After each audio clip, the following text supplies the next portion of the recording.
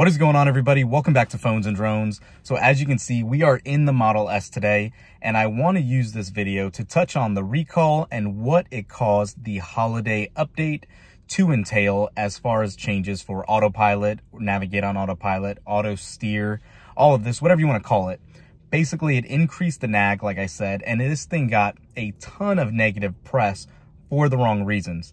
Tesla does enough dumb stuff, Musk does enough dumb stuff, right, to warrant these negative reactions for factual reasons. The reasons behind this recall and the way the media blew it up are not factual at all. So I want to show you exactly what this update entails and the changes done to show you just how much more frequently now you will have to actually not only be paying attention, but actually touching the wheel.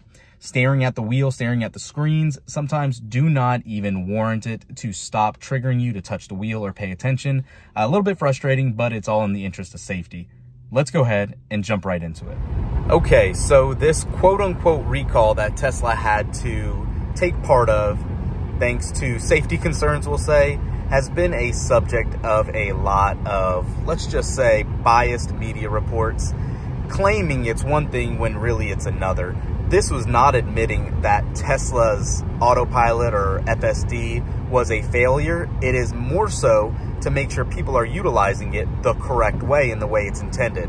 So it has added a ton of new additional alerts to make sure you're aware and messing with your yoke or holding onto your steering wheel as it's designed to. It always says you're supposed to take, keep a hand on the steering wheel and make sure you're able to take action as needed.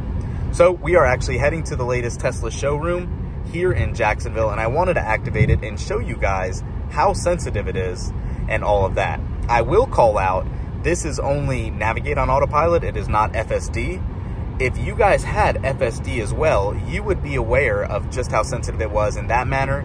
Now everybody with not using FSD and just using autopilot is going to be impacted the same way. So I'm going to go ahead and turn it on, and you see right off the bat, it says, please keep your hand on the yoke and make sure you have that alert going. Even moving it now, it knows I'm having my phone and it's not letting me out. Did you see how sensitive that was? I had to turn it off. So I'm going to turn it back on. And you see again, it knows I'm not looking. And now I'm getting the alert and it finally cleared. So hands off for a minute. Watch how frequently this will come up. We will give it a minute, and that is all it took. Apply a slight turning force to the yoke. It's still flashing even though I'm putting my hand on it. Unless I'm specifically looking forward, it knows that I am not using it as intended. That is how tight and finicky navigate on autopilot has become with this latest, again, recall. I'm not even looking at the phone now. I'm purely paying attention up front, but I'm getting all of these alerts in a pretty quick turnaround. A little bit crazy. So again, just as full self-driving has, you can now get suspended from navigate on autopilot, which is definitely a little disappointing and concerning. I am going to turn it off so I don't get ding for this and turn it back on for a second. And again, instantly, it recognizes I'm not doing something. It is a little frustrating for those of us that use it, but put it down for a second and you can see it just kicked me out just like that.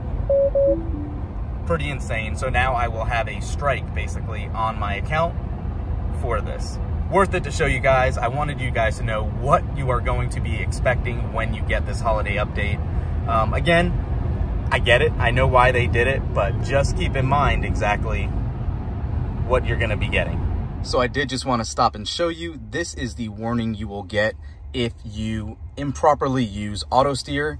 It says telemetry from your vehicle indicates improper use of auto steer. Beta, keep your hands on the wheel and remain attentive at all times. Auto steer beta will no longer operate if autopilot disables for additional time. So as you guys can see, it is definitely more of a hassle than what it ever was prior.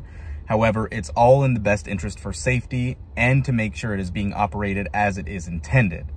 As you can also tell, the exaggeration that happened with this recall was pretty crazy. However, here we are. This is what we have to look forward to for the near future, and now you guys have an idea what to look at. Thanks for watching, guys. We'll catch you in the next one. Peace.